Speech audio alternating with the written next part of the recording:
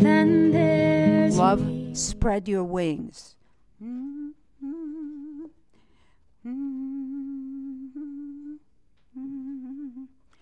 Love, spread your wings, come fly away with me in your dreams. Leave them all behind, your troubles and your cares, you don't need them. Soaring up above the sleeping world below, floating just the way we want to be.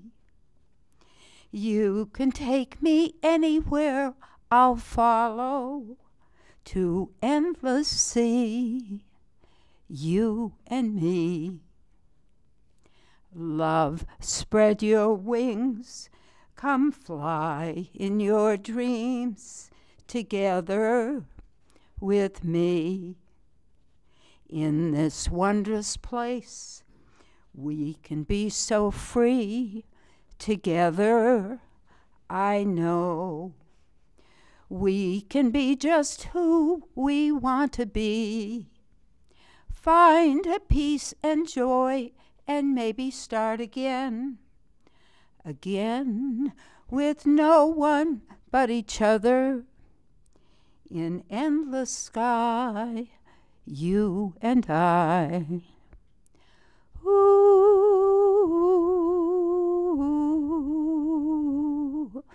ooh. Soaring up above the sleeping world below, floating just the way we want to be. You can take me anywhere, I'll follow to endless sky, you and I.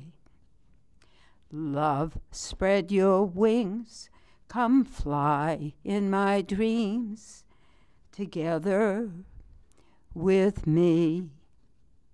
Leave your cares below, gathering dust on earth while we float above together. Love, spread your wings. Ooh, ooh, ooh. Thank you. And this song I've co-written with Bill Thibodeau, and it's called Your Birthday. I don't know where the miles have gone, where the hours have risen and lain. These beds of earth that I've rested upon have been washed like seats in summer rain. I pray for strength to wrestle the snow, while leaves of autumn color my brain. As days turn to seasons, I need to know, have I missed your birthday again? Did you pour yourself a tall glass of wine, turn to the window and whisper a name? It'll be alright if it's all in my head. Have I missed your birthday again?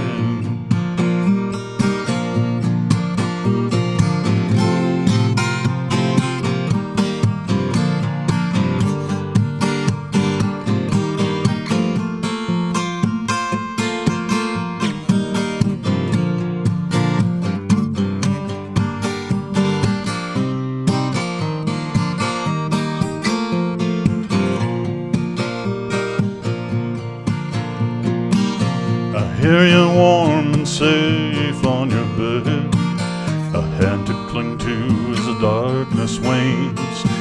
Yet do you wonder why the moon turns red, while the wind sounds familiar like a passing train? See the glow of a vagrant fire that warms your cup with its slow blue flame. Does your home fire heat match my world desire? Have I missed your birthday again? Did you pour yourself a tall glass of wine? Turn to the window and whisper a name. It'll be alright if it's all in my head. Have I missed your birthday? Have I missed your birthday? Have I missed your birthday again? Did you pour yourself another glass of wine? Turn to the window and whisper a name. You've had your life to live and I've had mine. Have I missed your birthday? Have I missed your birthday? Have I missed your birthday again?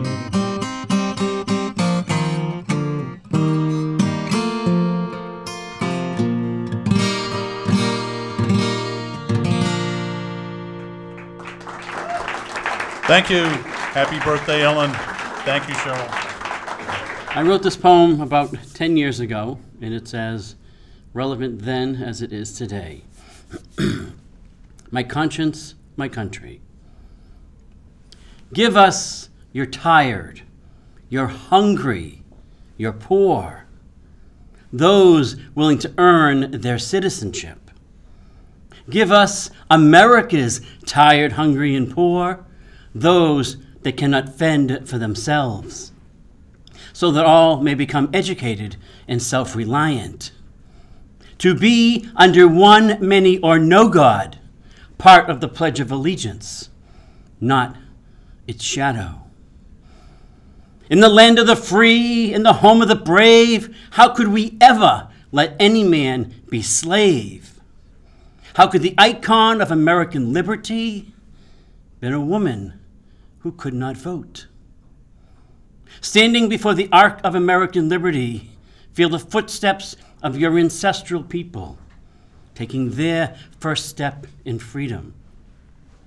Shed cheers of joy for everyone taking their first step, overshadowed by clarity of heartache. For little boys and little girls, mothers and fathers who took their first step without the hand of the other.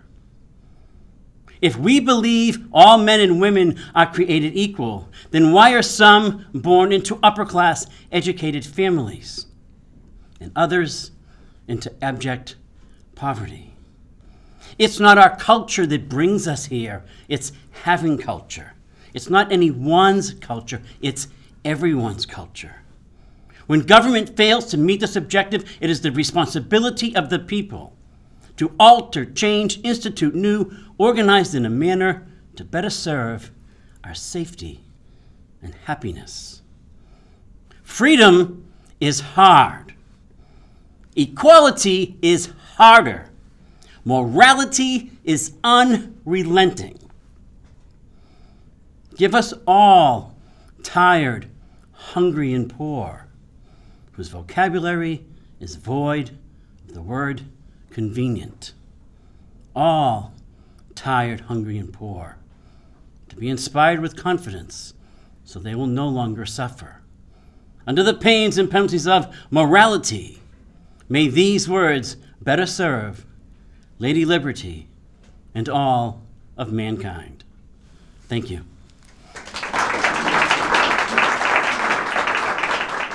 After many, many years in the electronics and computer industry, I have been working part-time for the last 6 months or so at a private school in Rhode Island.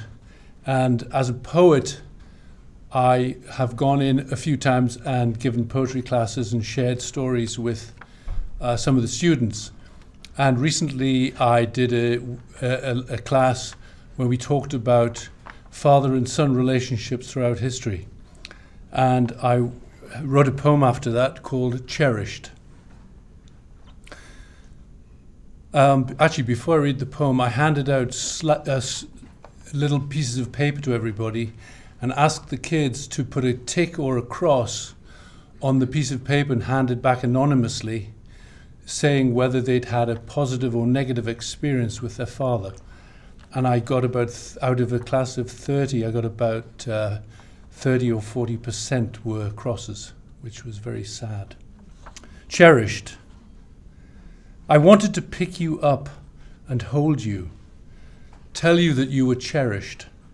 With some of you, I could tell even without the ticks and the crosses, the slips of paper handed back. X marked the spot on the paper, and X also marks the spot in your heart where you feel unloved, ignored, no soul connection for you, but anger and frustration, not gentleness. For most, it has been that way for generations, not just in families, but in business, in life. It is the way of the human, the patriarchy. It can be changed, but the change must come from within. In time, you will cherish yourself. You will make that soul connection to self and others. No hourglass crimping for you, just energy and the sands of time flowing freely between your head and your heart, between you and me. Being cherished is never found out there in the man-made world, the people's construction, the pyramids of want. It resides inside and with those that know how to connect at the spirit level. Cherish those times, those people. I won't need to pick you up then, for you will be picking yourself up. You and your friends, all light and lightness. Thank you.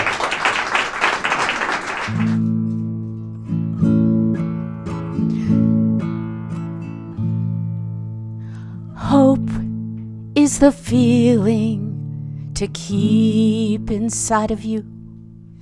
Love is the answer with our words and with what we do. Peace is the vision we must imagine near. Keep these three words in your heart clear. Hope, love, peace is the way. Hope, love, peace is the way. We say hope, love, peace is the way. Hope, love, peace is the way. If you've been unkind, made someone mad, or you're trying to get even, make them more sad. If you're feeling isolated, misunderstood, just remember these three words to feel good again. Remember these three words to feel good. Hope, love, peace is the way. Hope, love, peace is the way. We say hope, love, peace is the way. Hope, love, peace is the way. If the world feels too heavy to bear in your soul, and your heart is on empty, and you feel far from whole, if you're feeling angry, confused, and alone, just remember these three words to come home to yourself. Remember these three words to come home. Hope, love, peace is the way. Hope, love, peace is the way. We say hope, love, peace is the way. Hope, love, peace is the way. Yes, hope, yes, love,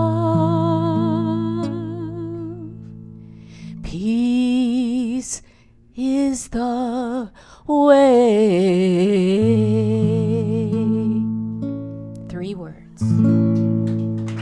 Thank you. This is called What the Dog Dragged In.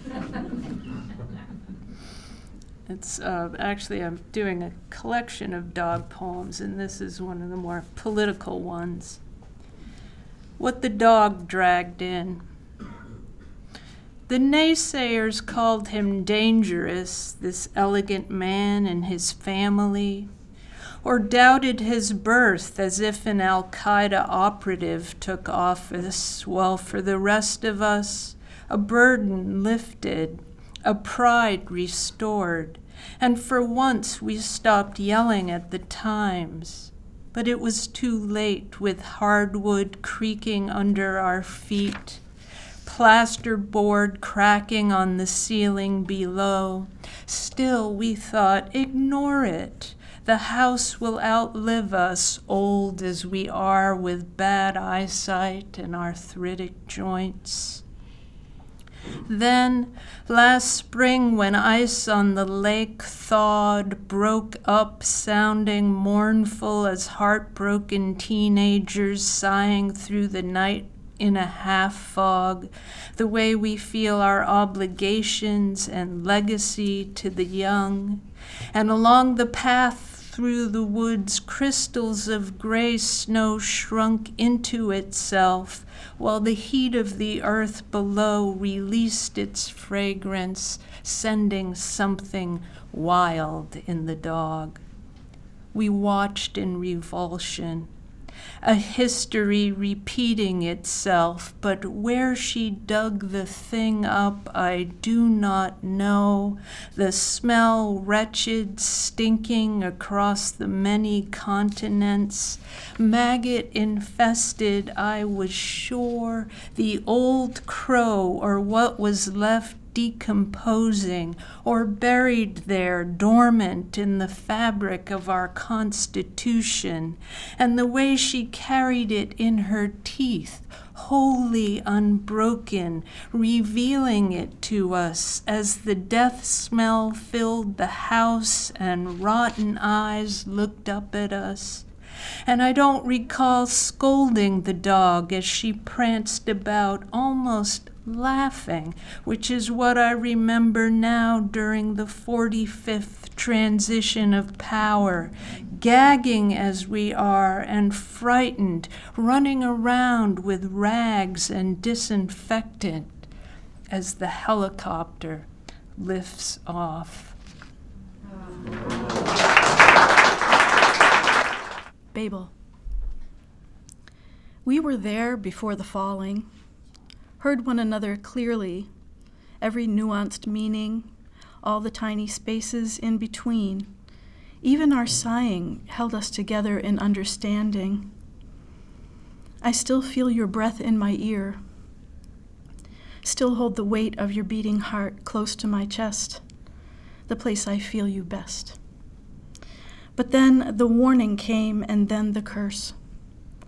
And we were scattered to the four winds and over every sea. Your words became whispered confusions then, and I to you fell mute. Our communiques and confessions lost to the wars that raged among men. When will we ever understand again? Words lost forever over every sea, and there went you. And here stands me. Be kind. So I wrote this piece recently and decided it didn't need music, and so I don't have music or a soundtrack. And it's inspired, and I use that word very loosely, by current events, this bizarre state that we're in as a country, as a world. So it goes like this. What do we do now?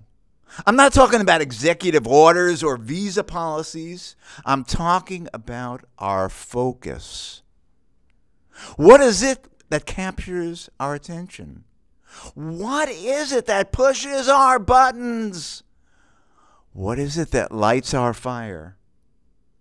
Let me switch to the first person because I believe now is a time for me to take the steering wheel of my karmic vehicle with my eyes open, with my mind clear, and with my heart ready to receive and to give. It is critical. You, me, I, we, and the path to arrival, completion, a satisfying life is present in the now. All the contingencies converge at this moment. You, me, I, we. Look around and listen. Hey, there's a guy standing in front of you spewing words, standing on a stage spewing words. Is that what you want? Words? Well, how about this? Words become birds, flying in a formation past the edge of the frozen winter. Or a radiant blue jay, its feet grasping the branch of a budding spring branch.